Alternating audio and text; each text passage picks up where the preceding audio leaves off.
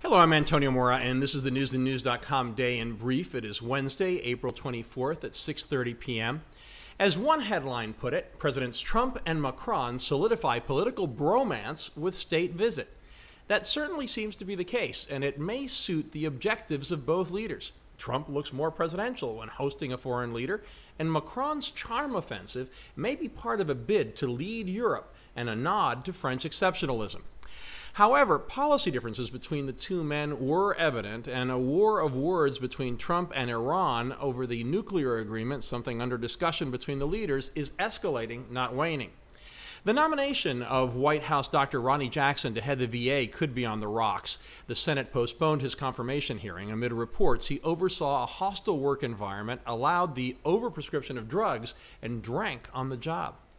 CIA Director Mike Pompeo is now almost certain to become Secretary of State after he came close to not getting the okay from the Senate Foreign Relations Committee. But the nominee to succeed him at the CIA, Gina Haspel, is facing a brutal confirmation fight, and guns are already blazing on both sides. In our alternate universes segment, the great divide between liberal and conservative media was clear during the White House welcoming ceremony, when Fox cut away soon after Trump ended speaking, while CNN broadcast Macron's speech in full. Later, right after the leaders' joint press conference, CNN highlighted Ronny Jackson's nomination struggle, while Fox and MSNBC focused on the international issues raised. In general, CNN and MSNBC paid a lot more attention to the VA nomination fight than Fox, which downplayed it. In sports, the Toronto Maple Leafs managed to extend their NHL playoff series to a decisive game against the Boston Bruins. But a much more powerful moment came before the game, with a moment of silence for the victims of the Toronto Massacre, followed by everyone in the stadium joining in an emotional rendition of the Canadian national anthem. Finally, a rare occasion to celebrate a politician. On deeply polarized Capitol Hill, any whiff of bipartisanship and civility is welcome.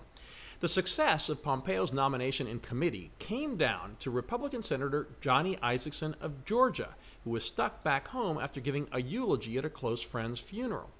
In stepped Democrat Chris Coons of Delaware, who opposes Pompeo's nomination.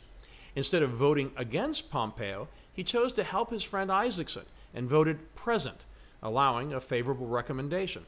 Senator Bob Corker choked back tears at the welcome and rare display of statesmanship and courtesy. We have all those stories and much more updated around the clock on newsandnews.com. Please subscribe to our YouTube channel by clicking on the right of your screen just below this video. And please follow me on Twitter at @AMoraTV. I'll see you again tomorrow.